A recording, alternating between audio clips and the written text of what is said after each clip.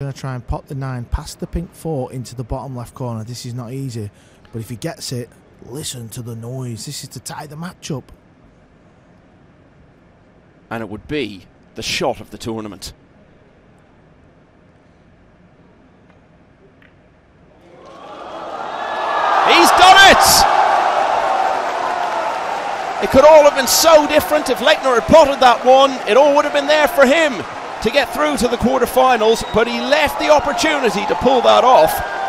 And as I alluded to there, given the context and everything that's going on here, this has got to be the moment of this Hanoi Open so far, and it's taken us the full distance.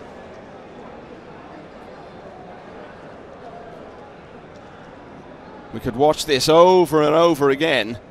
And how knowledgeable this crowd are, Carl, because they knew what was coming, and they also knew long before the 9 got to the pocket that he'd been successful with it.